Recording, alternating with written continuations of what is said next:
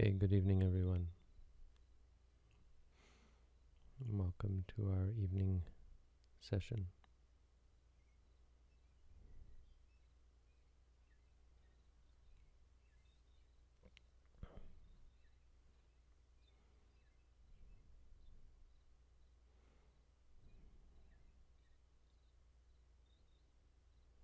Today there was a meeting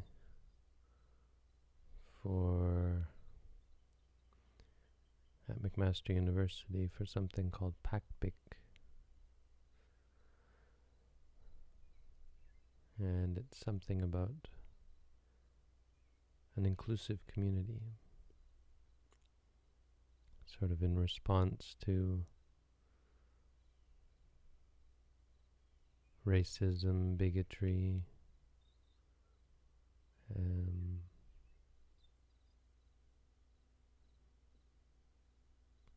fear, and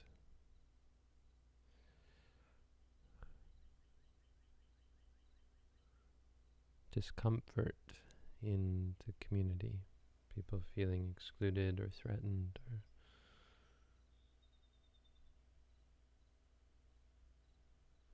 disregarded.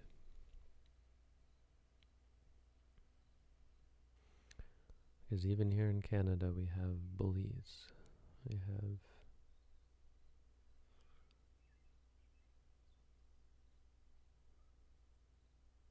have the arising of views. See, in Buddhism we don't really talk about people, right? When we get right down to it, it's not about people being bullies, it's about the arising of views, and they can be contagious. So they might arise in this person and they might arise in that person, and they're contagious. And they require breeding grounds, so they require supportive conditions.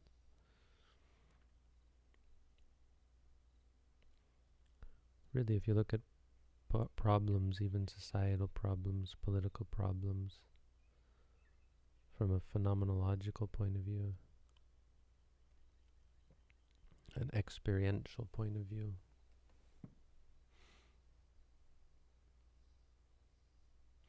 it's not so difficult to understand how they form. They're not as complicated as we think, or as mysterious, as unknowable and unsolvable, as hopelessly complex as they appear. You'll just suddenly see an onslaught of violence or bigotry. You'll see changes, trends in this direction or that direction, and you wonder where they're coming from. And people will cite all sorts of socioeconomic issues that are catalysts for them.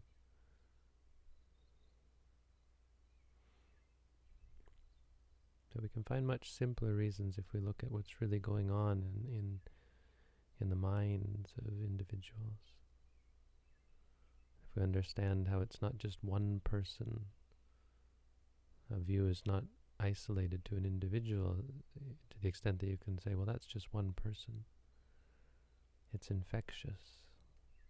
And yes, there are socioeconomic, political, environmental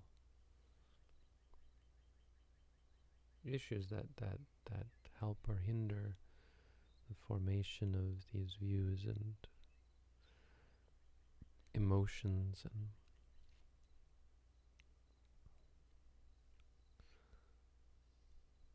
attachments, addictions, aversions, and so on.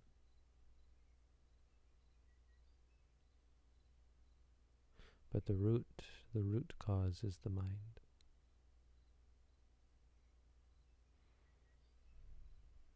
And so even the work that we have to do is not that difficult to understand.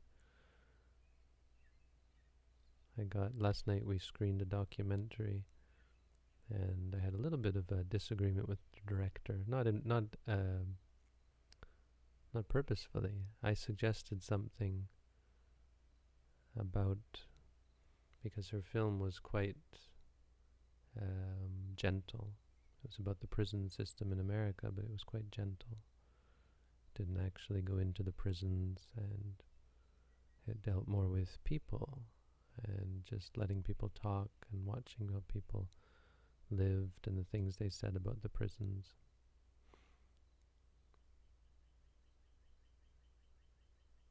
And I suggested whether that's a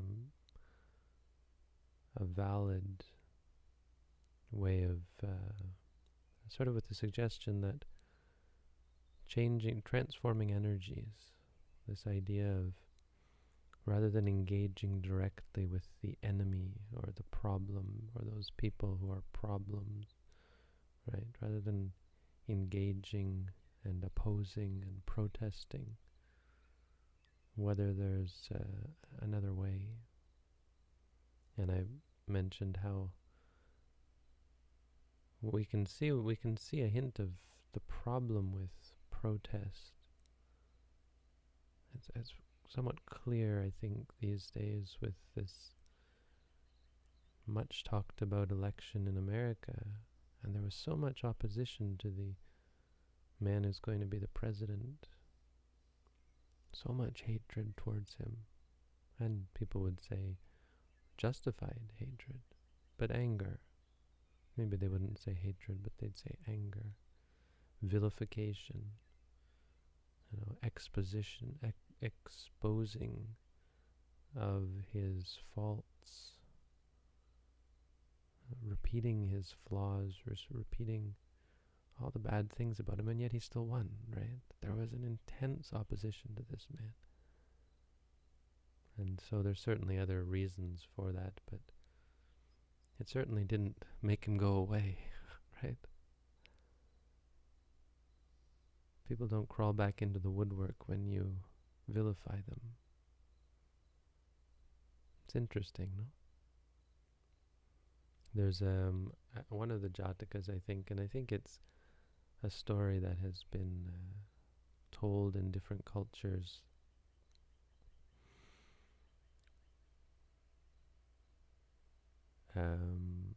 And I think it's just a myth. I'm not sure where it comes from, but I think it's told as one of the Jatakas, or it's told by the Buddha as a story. I can't remember where it's told. Someone here probably knows it and can remind me where it's from, but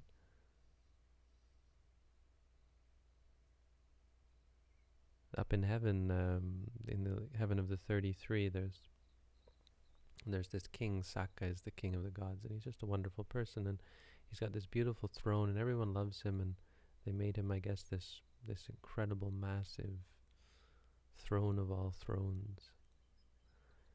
And one day the angels were, some angels were walking by the throne, and they saw this ugliest of ugly little angels or demons up on the throne.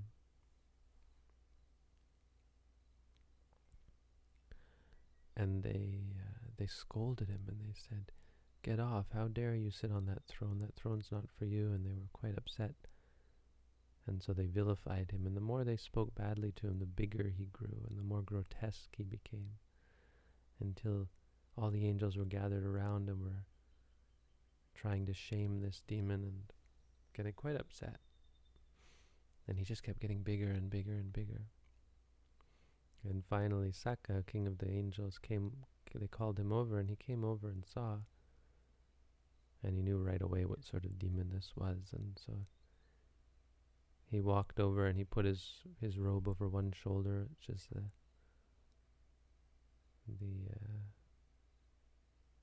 sort of a respectful gesture, and then he went down on one knee and he bowed before this demon, and he said, "My name is Saka." Or I think he even said, "My name is Magava," or something. He gave his personal name, and he said, "May you be happy." And the demon shrunk, and he repeated, and he behaved in such a respectful way that the demon eventually just disappeared. It's one of these parables that they tell. And it's curious that should be told. It lends sort of to this idea of feeding into the problem, how opposition to something feeds it quite often. Not always, but quite often. And it's an interesting question of when it feeds and when it doesn't. And how desire, I think the least we can say is that it ties into the idea that desire doesn't lead to success or obtaining the object of your desire. It adds something, creates vigilance and a desire and a focus on the object of the desire. But there are many other conditions that are required. And so you might say that it's not usually opposition to something that makes it grow, though sometimes it can. But it's certainly not enough. Wanting someone to go away, wanting things to change. It makes so pertinent this concept, this core Buddhist concept of the three characteristics of all things. Impermanence.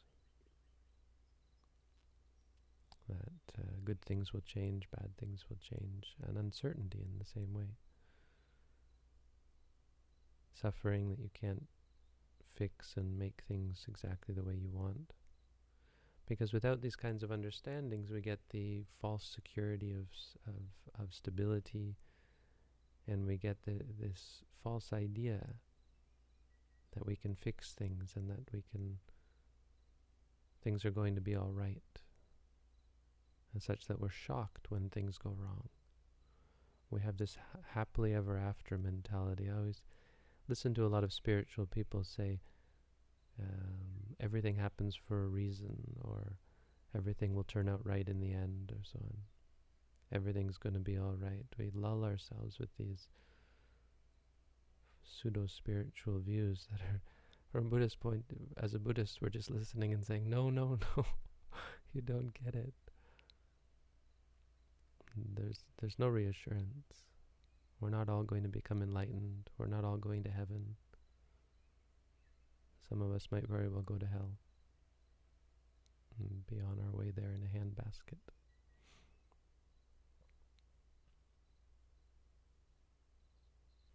And non-self, I mean, especially non-self, this inability to control and to affect the change that you want. And there are traditions that have a sense of this Christian prayer about God grant me the serenity, serenity to accept the things I can't change, the strength to accept the things I can, the strength to change the things I can change, the serenity or the patience to bear with those I can't, and the wisdom to know the difference, or something like that. This sense that you can't change everything, that you can't always get what you want. Sort of a basic realization of non-self.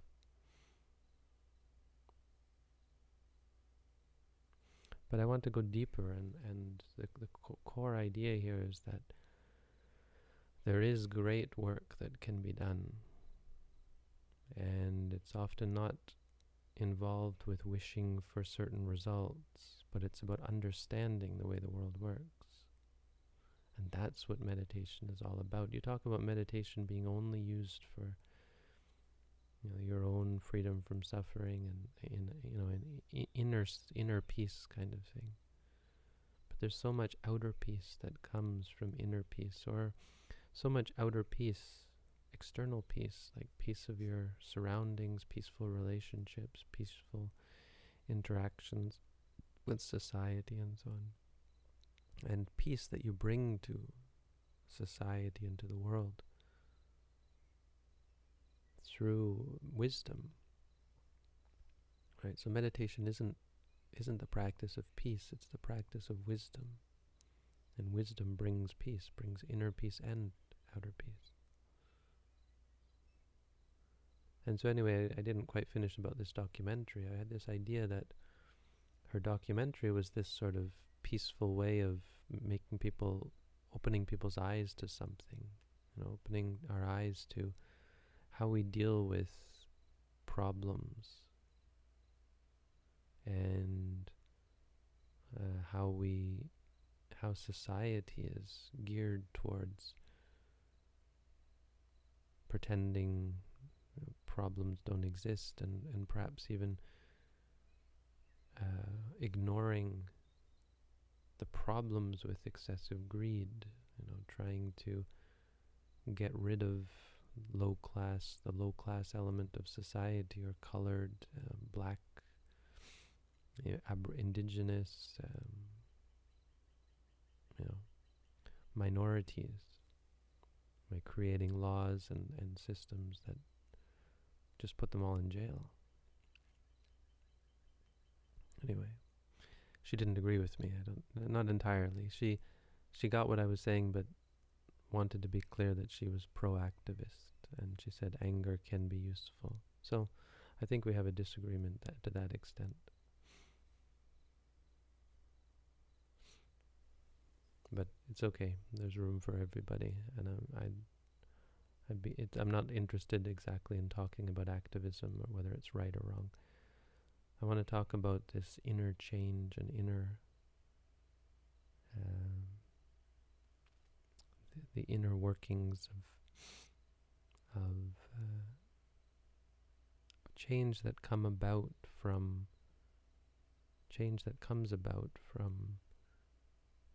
practice of meditation, let's say. And not only, but also the acts that stem from meditation. Through seeing things clearly. It's such a simple thing, but let's put it clearly by watching your stomach. When you watch your stomach rise and fall, the things you can learn from simply watching your stomach rise and fall, and training to see the rising and falling just as rising, falling, or anything like that. When you feel pain or any object, when you think, even the sound of my voice, saying hearing, listening to the sound of my voice arise and cease. It's quite jarring when you do that, actually. It's not that much fun. Because we want to be able to anticipate. It forces us to wake up. It's not peaceful or simple to try and anticipate when I'm going to talk next, what I'm going to say next. It's much more fun to just let your mind wander, leave your mind go free. But of course we know the problems with that. Our minds are full of all sorts of bad inclinations that lead us into stress and suffering, judgment, and so on. So just by watching the stomach, just by watching the experiences, learning to see them as they are, the mushroom effect, the snowball effect, what comes from that, it expands outwards incredibly. Like if you look at the Buddha, one person, the great things he did, and think of how many people, this one guy, how many lives he's changed. You think of what people like Adolf Hitler did. One person. They had help. They certainly had help. But they became catalysts for great change. Good, bad. And the examination of how this works is quite interesting. How a person makes change. I'd like to argue for a real importance for us not to focus on changing political systems. Is communism better than capitalism? Judging political figures or parties. But talking about views, talking about emotions, talking about attachments, and talking about ignorance and delusion. talking about impermanence, suffering, talking about non-self, ego, conceit. Because that's all it is. I mean, if you look at the environment, we're all worried about climate now, and we should be. We've come quite close to destroying our home. We're getting closer all the time, and I mean, not that the earth is going to disappear, but it might become, it's going to become less and less inhabitable as we go along. And the only real cause of climate change and the destruction of the environment is greed. I mean, there's details, but without greed, it would have never come to this. And of course, without greed, we wouldn't have any of us been born, but without the intense greed, the greed in society is getting worse and worse, and we're more and more caught up by and obsessed with getting what we want as quickly as possible, never stopping to look, stopping to examine.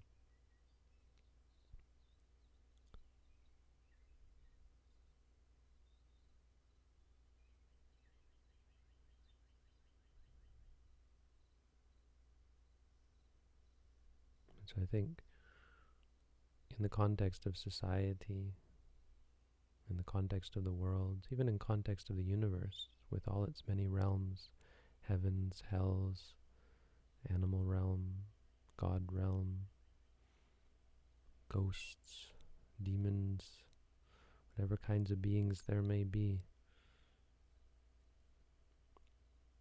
there's a whole world that's going on behind the scenes, behind the people, behind the structures and establishments, behind the societies and politics and economics. There's a whole world that we rarely see, let alone investigate, study. That's going on all the time with all of us, right?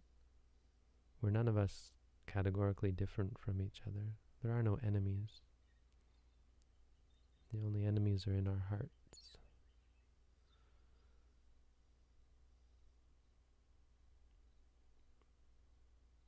And I think there's a great power there. There's a great potential for power. Not that I think we all have to make our lives, become Gandhi or Martin Luther King or Buddha. But we all have energy. And it's a question of where we focus our energy. We all have commitments and karmas that we've performed that we're now having to pay off or deal with or live with. But many of us have the energy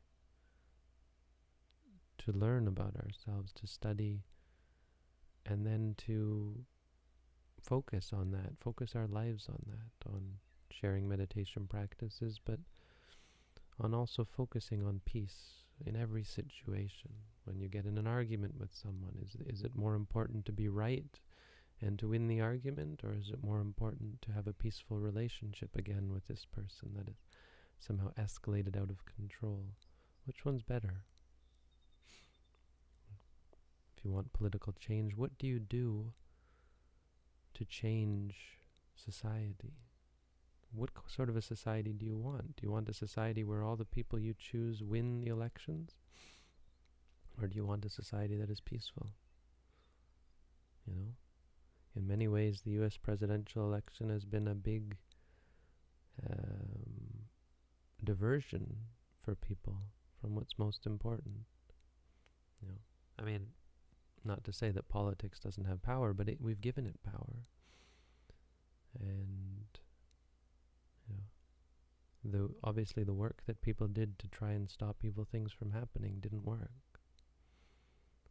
And as far as I can see, it sounds like it's quite problematic, the outcome. Acrimony. And there is now a deeper divide in society. On our campus, people were putting up posters something about why is it only racism when white people do it. So it's like white supremacist or white pride or something. And there's a big hubbub about, big to do about what to do about this.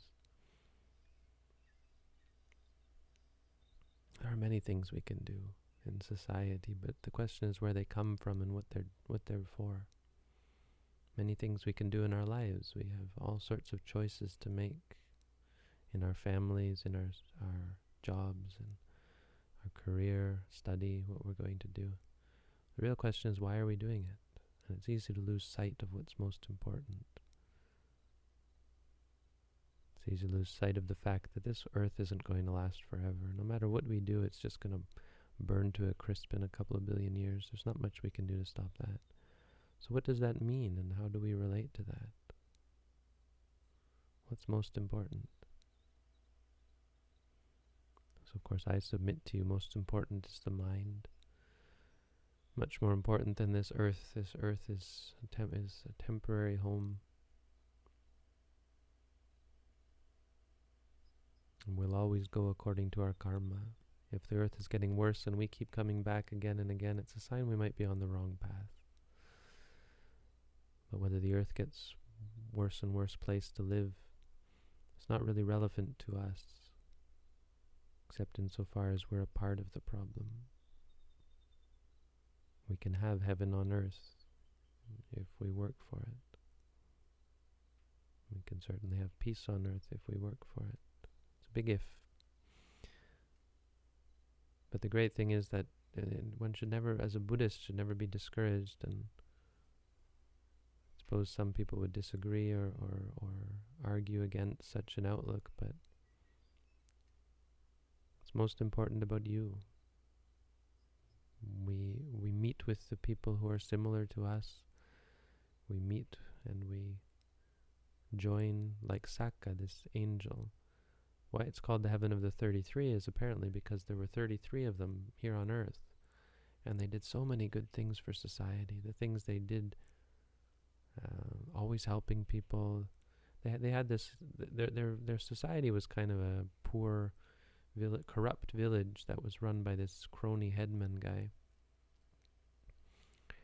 And they had this marketplace that was not really well run, and they had to like stamp down the grass to find a place to set up their wares. And so this guy Saka was a merchant. And so he went and he sort of stamped down this grass and sort of set out a place where he could set up his wares, and then he went back to get it to his wagon to get whatever he was selling, and by the time he came back, someone had taken his spot. What do you do when someone takes your spot? He went and made another spot. And then the same thing happened. But this time he was more watching, I think, to see if someone else would take it. And he was happy because he said, okay, I've done it. And then he made a third spot, and he realized, wow, I can do this for people. This is a service. And he started from there, and he started doing all these great social works, eventually building up a pavilion so they could have a proper market, even when it was raining, during the rainy season. And be safe from the sun and not have to deal with tall grasses or whatever. And eventually they became these and with all of his friends, these 33, this large group of committee, I guess. Eventually they got in big trouble with the headman who liked keeping people under his thumb and not having this more socialist, helping each other way of living. It's much better to have people in fear of you, right? So he thought. And so he told the king that these were thieves and murderers, and the king had them killed by trampling. He had them trampled by an elephant. And so the elephant came out, and Saka said to his friends, he said, look, we got nowhere to go, because they were all tied up and tossed into this elephant's romping ground. He said, let's send loving kindness to the elephant. And so all 33 of them practiced wishing this elephant well, and the elephant didn't dare to step on them. The vibes they were giving out were so strong that the elephant wouldn't step on these men. And their wives as well. Their wives got involved with it. There's an interesting story about Sakka's wives. Anyway, the king made them these 33 sort of the committee to run the village, and threw the headman in jail, or maybe killed him, I don't know. Kings were not that nice back then. But their wives got involved as well, I mean, which was a big deal because women weren't all that, they didn't actually want the women to get involved. They were quite sexist, but I think the way they phrased it was they didn't want to have to deal with, the sort of the sexual or the romance. They wanted to be, men wanted to be away from women so they could do their good work because they thought women will distract us, something like that. Anyway, it was, if not overtly sexist, it was at least unfeeling. But the women were clever, and they had his wife found a way to get involved and to trick him. Or I don't remember. Maybe he helped her to trick the other men who were sexist. I think that's what it was. And finally he said, "Oh, we need a..." Now there was someone. Anyway, someone helped. I don't remember the exact story. Women got involved, and everybody went to heaven. And sort of the point, to sum up the story, not to go into too much detail. The point being, they did this all from some greatness that came within, without actually confronting this corrupt headman, and they ended up winning the day, not just by meditating. And I think there's a point there for us as well, is that you don't have to think of us just as meditators. We meditate and then we go and live our lives as horrible people. And we bring meditation into our lives, and our whole lives become meditative. How we interact with other people. We no longer try to compete or try to correct other people, fight, protest. We think of everyone, may they be happy. We wish for everyone to be happy, and we work person by person, relationship by relationship. And it's contagious, right? We plant seeds in others, their seeds grow, change people's lives.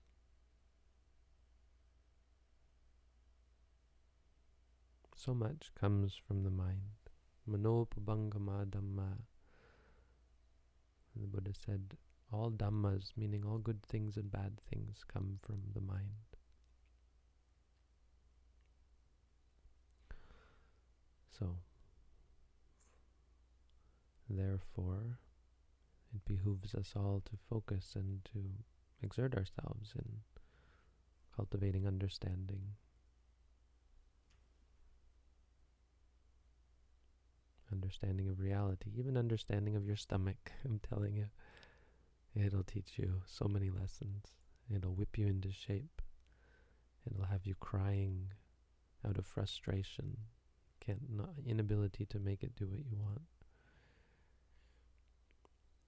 It'll teach you your whole body. Reality will teach you all you need to know. So there you go. That's the Dhamma for tonight. Thank you all for coming out.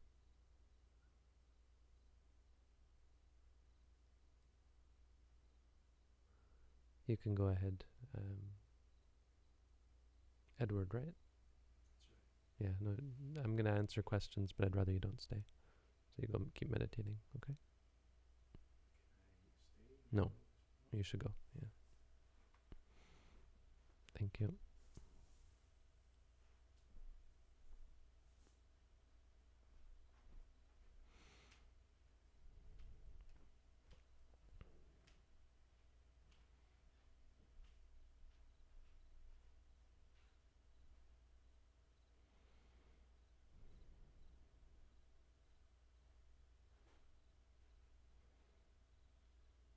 Sakka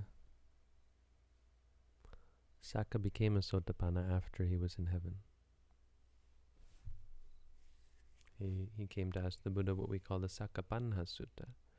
And I believe it was pretty sure it was during the Sakkapanha Sutta, the questions of Sakka, that he became enlightened. It's quite a good sutta. The Mahasi Sayadaw wrote a book on an explanation or a commentary on the Sakkapanha Sutta. When is Maitreya coming? I don't know. If you believe the suttas, we'll have to have a lifespan of 10,000 years. People will be living to be 10,000 years before Maitreya comes.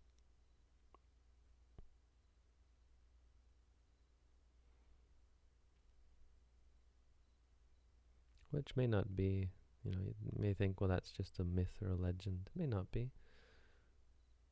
Potential for us to live thousands of years, it's not unthinkable with just looking at science.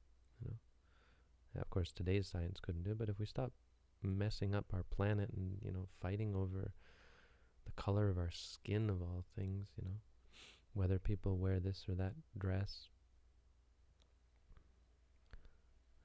or believe in this or that imaginary person, if we got rid of all these imaginary people, imaginary friends, I'm being somewhat facetious, but if we got rid of God, I think we could do a lot more. It's not the only problem, but I'm not keen on the whole God thing. I don't think it's done us much good. It's a good question. What do you think God has done for society? I wonder what the theists would say. What has God done for the world? What has a belief in God done for society?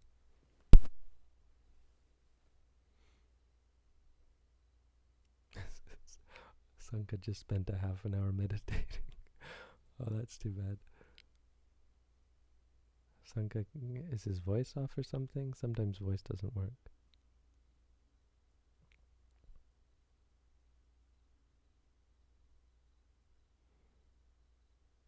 Yeah, the problem with those files, they're not all right. I've looked at them and some of them aren't full and complete, but I got them from another website, so if you need it, if any of those files are not complete, let me know, because I have the complete files on my computer. I can upload the right ones. Yeah, you guys are all into Jnanavira. There's a whole group of you. Someone just asked me today about Jnanavira, and I said I'm not all that keen on him. I don't know that much about him, but I'm somewhat suspicious. Again, I don't like to talk too much, but he apparently has, I think, and not apparently, I'm pretty sure I read, he has this view of Paticca Samuppada, that it's only this life, and once people start saying that kind of thing, I tune out. There's a big group of people who believe for some reason that Paticca Samuppada only relates to this life. Not that it doesn't, but only? No. Anyway, he's apparently fairly controversial. Apparently. Again, I don't know too much about him. I have a very select group of texts that I'm at all interested in. I'm quite particular with the things I read and study. It goes somewhat like this. Mahasi Sayadaw, besides the Tipitaka and the commentaries. Okay, so the Tipitaka, the commentaries, the Visuddhimagga, Mahasi Sayadaw, Lumpo Chodok, because he has so many talks and he was just really scholar monk, and Ajahn Tong. Hey, that's a good way to get me to leave the group.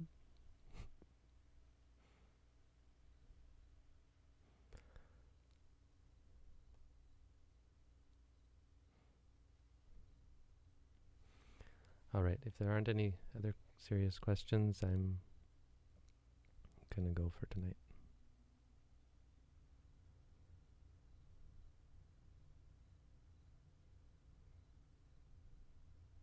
Alright, have a good night, everyone.